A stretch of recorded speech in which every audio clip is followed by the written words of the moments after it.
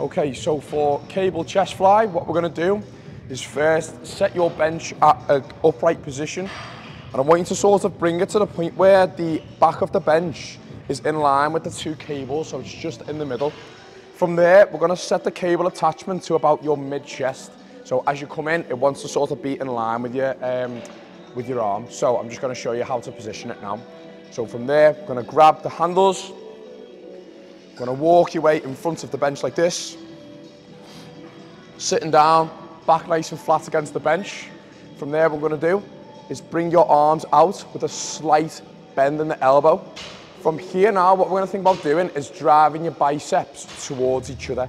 You're gonna come all the way in, squeeze at the top of the rep, hold it for a second, and then release it back down nice and slow. Feel that stretch in your chest.